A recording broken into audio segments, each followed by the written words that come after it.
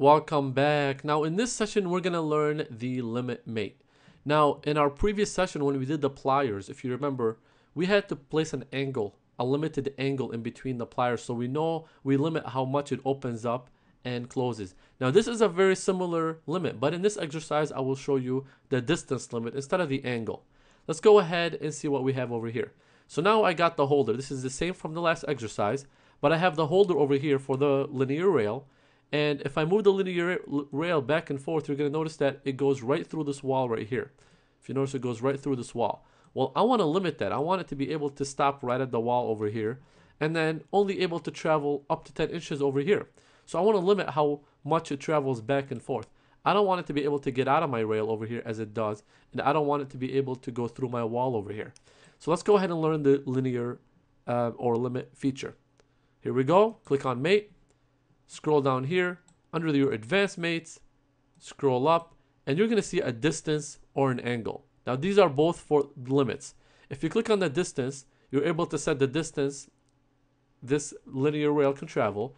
And for the angle, it's the same exact way that we've done the pliers before in our previous exercise.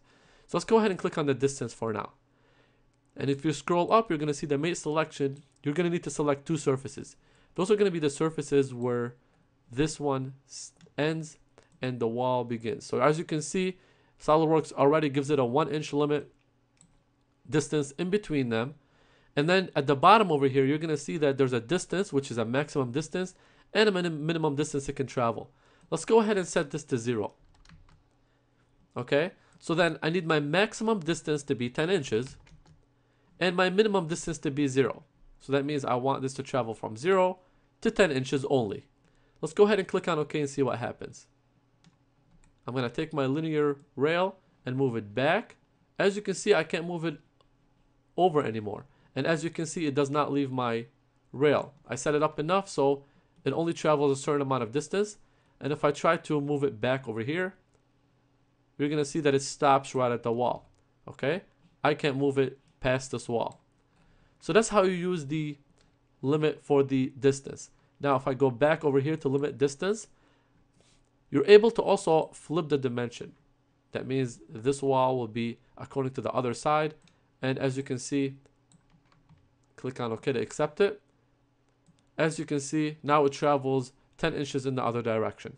Now, obviously, we do not want that. So we can go back and click on flip dimension. Okay? You can also flip the alignment. And it flips your entire part. But we don't want to do that.